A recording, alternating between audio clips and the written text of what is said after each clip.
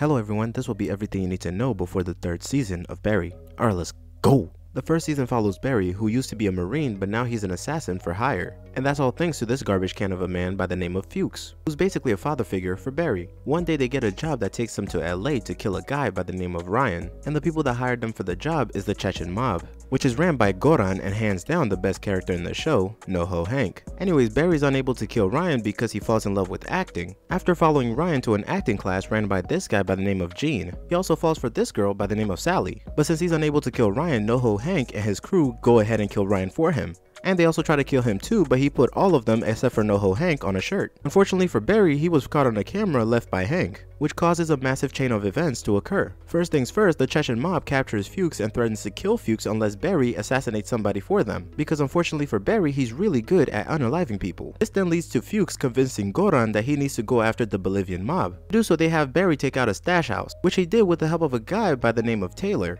And Taylor is actually a friend of Barry's old friend by the name of Chris, and they were all in the Marines together. Except for the fact that Taylor's a nutjob. Here's why I say this. You see, Barry gets this assignment to go ahead and kill Cristobal, who's the head of the Bolivian mob. But Taylor, who he should have killed but didn't, comes up with the dumbest idea of taking up a mob boss and forces Barry into it, along with Chris, who didn't even know that they were gonna go and kill people. Anyways, Taylor's plan fails.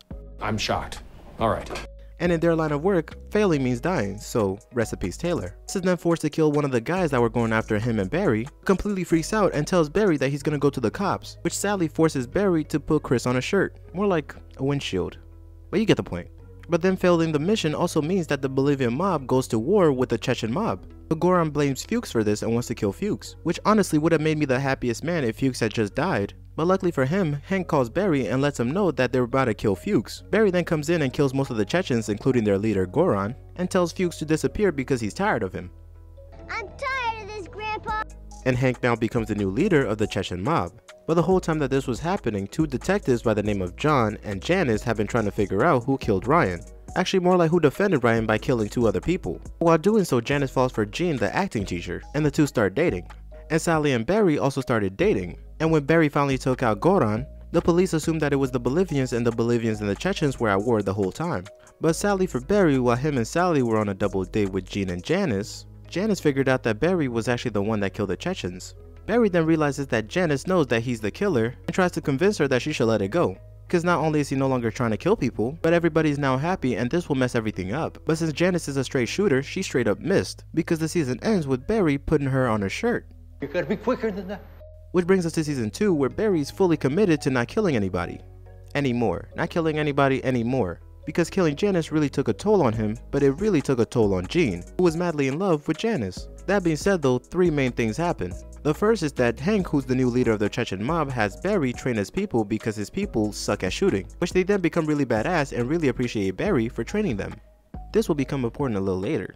That's a surprise tool that can help us later. And also, Hank is now working with Cristobal because they're both just really nice guys. The second thing is that Sally's acting career is doing pretty well this season, because after doing a scene about her abusive ex-husband, she gains the attention of a lot of big name people. Which brings us to the third thing, which is that Fuchs is a parasite which should have been killed back in season 1. I say this because not only did Fuchs wear a wire against Barry, or Janice's old partner John, who by the way died in a hilarious way in a hilarious episode, but that's not important. What's important is that after Barry told Fuchs that he no longer wants to kill people, and no longer wants to be used by him, Fuchs goes and finds Janice's body and then tells Gene where it is, which sends Barry into a blind rage, because Gene is now a father figure to Barry. Hunting down Fuchs, Barry goes to Hank's new hideout, which at the time they were meeting between three gangs, the Chechens, the Bolivians, and I guess the monks, that were ran by Esther. But none of that really matters because Barry comes in looking for Fuchs, and while doing so he puts most if not all of Esther's gang to sleep. He also kind of accidentally but definitely intentionally put Hank's men to sleep, those men being the men that he just trained and the ones that admire him. And with that, the season sadly ends with Gene realizing that Fuchs had told him that Barry was the one who killed Janice. And yeah, I hope I answered all of your questions, but if I didn't, be sure to leave a comment. That's it. If you enjoyed that video and want to see more like it, leave a like and subscribe. Adios.